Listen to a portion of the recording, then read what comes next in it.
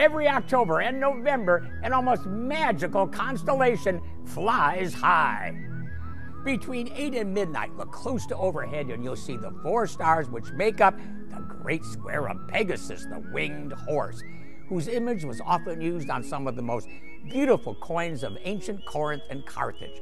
The ancient Persians imagined that this square was the doorway to paradise. And if you're far from city lights, you can see 10 to 15 dim stars within its borders. With a telescope, however, you can find dozens of galaxies like our own Milky Way. So get thee outside before midnight and gaze up at this great square, which many consider to be a cosmic inspiration to heroes and poets. Keep looking up.